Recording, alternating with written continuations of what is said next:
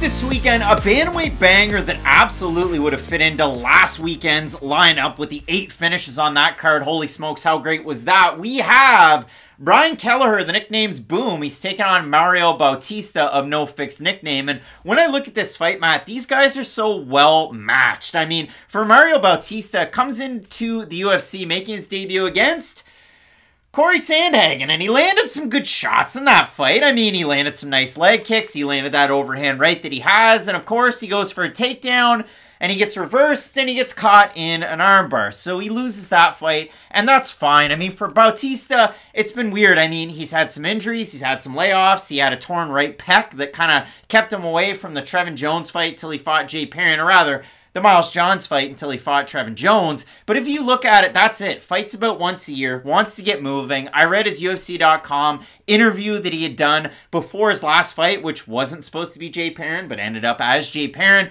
and he wanted to get the ball rolling. Well, good news for him. Second fight of this year, and you like to see that because for Bautista, after he lost to Cory Sandhagen, went out there, fought Jinsu Sun, a guy who was always a lot of fun in his 2 UFC fights, and Bautista went out there, mixed it up. Had great strikes, had some good moments when it came to his grappling. Goes out there and fights Miles Johns. And listen, Mario Bautista, you know what you're going to get out of his fights because he's going to throw good boxing combinations while moving forward. He's going to end things with a kick or start things with a kick. He's a lot of fun when it comes to those flowing combinations.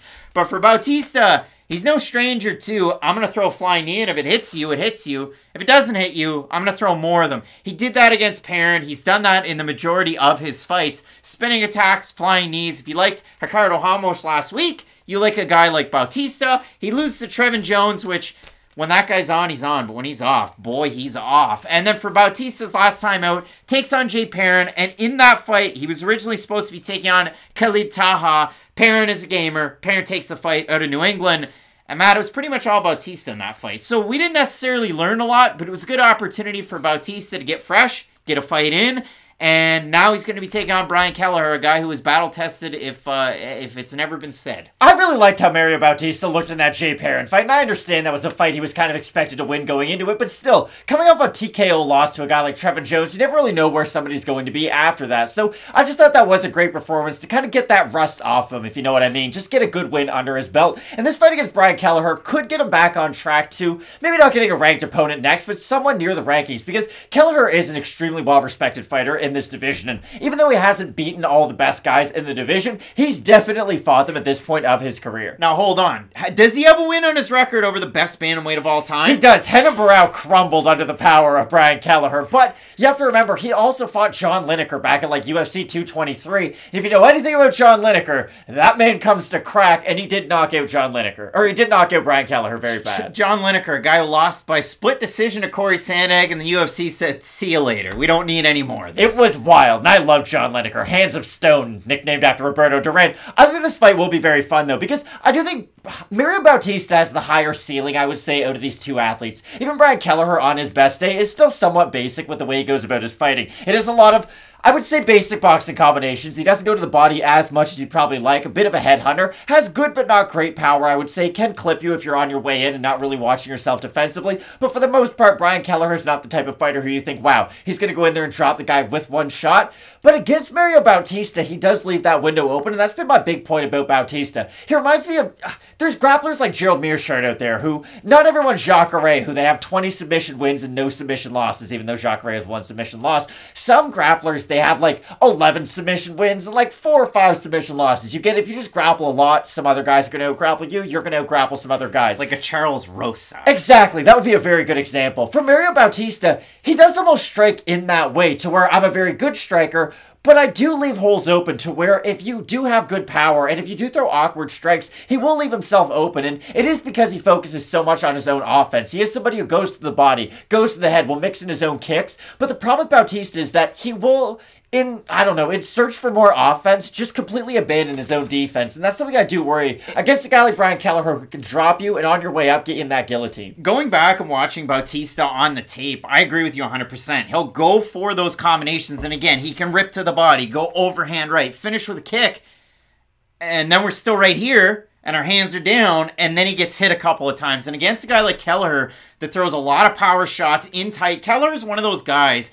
And you hate it. Tall guys that have range, but they have no idea how to use it.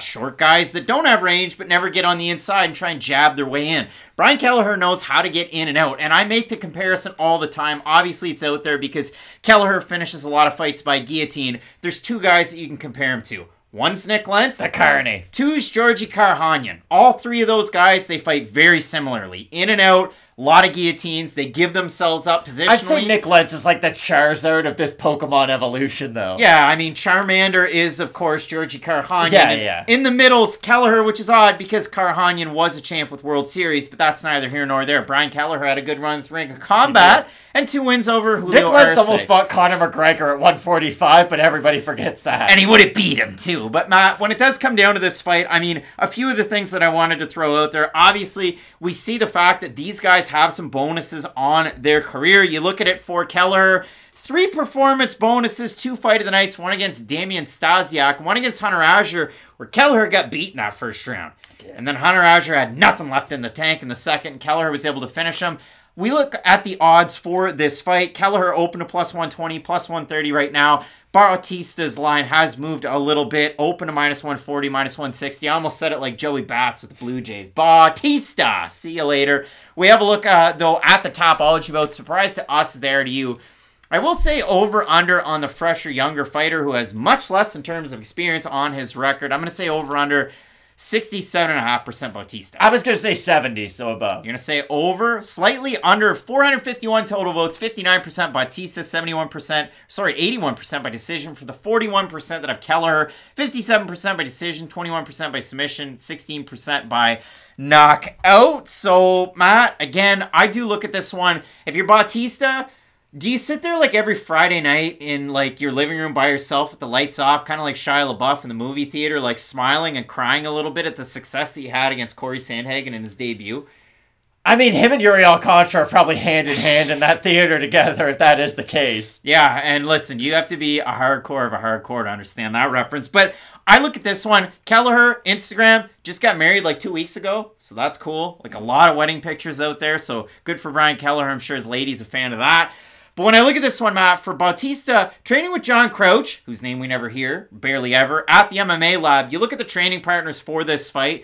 Kyler Phillips is one of those guys, but I look at the head coach of Benson Henderson as a guy that's going to be able to work you through some of those positions that if you overextend yourself, Benson Henderson's a king of a scramble and a submission. Brian Kelleher is cut from that same type of cloth. Not necessarily the same in the scrambles, but Kelleher is very good in those aspects. So for Bautista, that's a great wrinkle to have in your game plan.